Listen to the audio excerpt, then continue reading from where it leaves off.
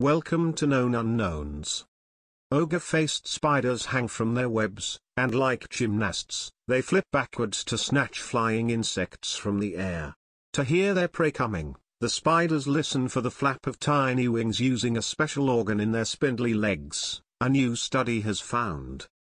The organ looks like a patch of parallel slits cut into the spider's exoskeleton, located near the tip of each leg. Each slit measures between 10 to 200 nanometers in length.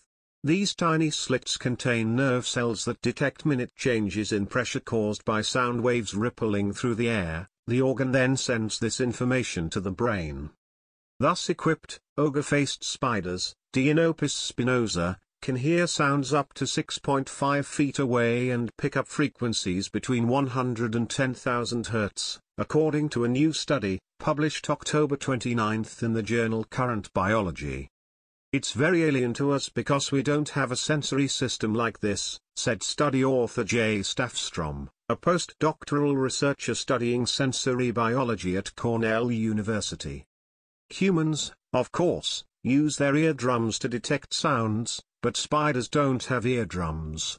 That said, Staffstrom and his colleagues suspected that the ogre-faced spider might rely on some form of hearing to snag flying prey from the air, and the new study supports that suspicion.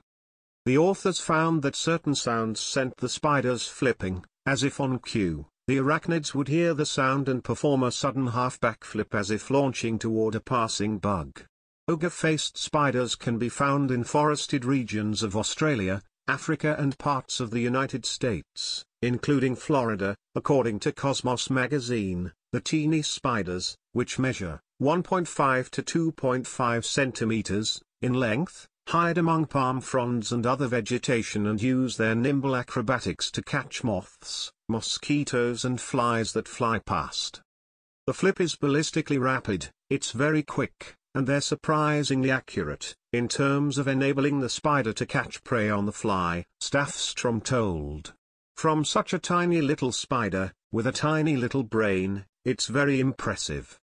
The spiders hide from predators throughout the day, camouflaged to blend in with the plants they live on.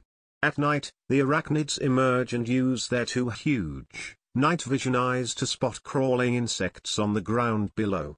To catch the creepy crawlies, the spiders hang suspended from a web near the ground and ensnare bugs in a tiny, stretchable net that they hold between four legs.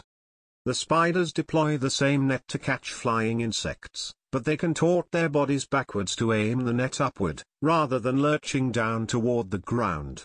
It wasn't initially clear, however, if the spiders relied on their night vision to aim the net at flying prey.